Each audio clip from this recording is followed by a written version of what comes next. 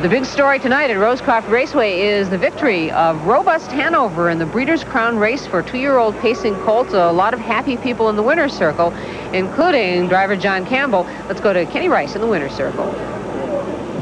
Thank you, Sharon. Congratulations, John. What was the key to tonight's victory, do you think? Just a good colt. He hasn't raced that much, but he came to his speed real quick, and he's just a real good colt. That's the whole thing right there.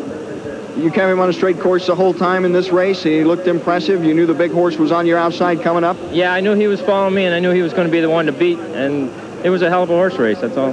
I was lucky enough the wire came up when it did.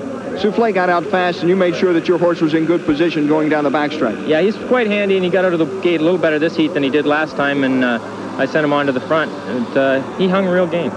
How good do you think Robust Hanover is right now as a 2-year-old, looking ahead maybe a 3-year-old campaign? Well, from the starts he's had, he's got all kinds of potential. He proved tonight he can go with the best there is when he beat Barbary Spur, so he's unlimited potential. This is going to be old hat for you being in a winner's circle, isn't it? It never gets old. It's a great feeling.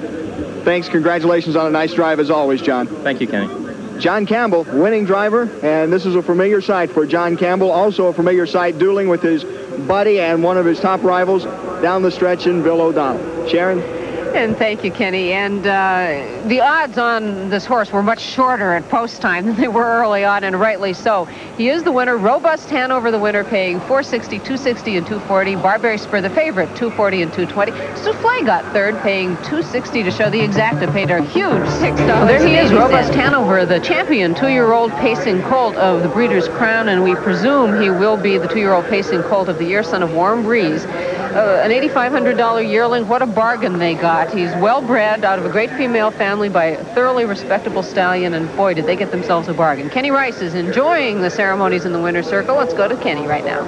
Thanks, Sharon. It's always a happy time in the winner's circle. It certainly is tonight for Mr. Ron Carnegie and for Mr. Lofty Bruce, not only one of the owners, but also one of the trainers. Your impressions of your horse's race tonight? Well, like I said earlier, nothing really surprises me with this great little colt. You know, we bought him right, and I was kidding everybody at Harrisburg where the tent was, because I understand they gave bargains away. And incidentally, I'd like to say hello to a dear friend and a wonderful gentleman. I know he's watching, Mr. John Simpson. He bred the horse, and I've known him a long while, and it's a credit to his breeding establishment. And we just love the colt, and he knows he's in good hands. Lofty, congratulations. Ron, you told him just before we came on, you said, let's take one more look at that little horse, dig in, and hold off the big one for the victory. Yeah, what's so impressive about him is his size. He's a peanut. He's a very small little horse, and to race so game against bigger horses, he's just a terrific animal, and I just thank Lofty for doing such a grand job training him, and John for being the great driver that he is. It's a grand combination. Congratulations, Ron Carnegie, and also to Lofty Bruce. Incidentally, we owe a lot of credit to our groom, Red McPherson. This is not his. Okay, thank you very much, guys. Congratulations, Sharon. And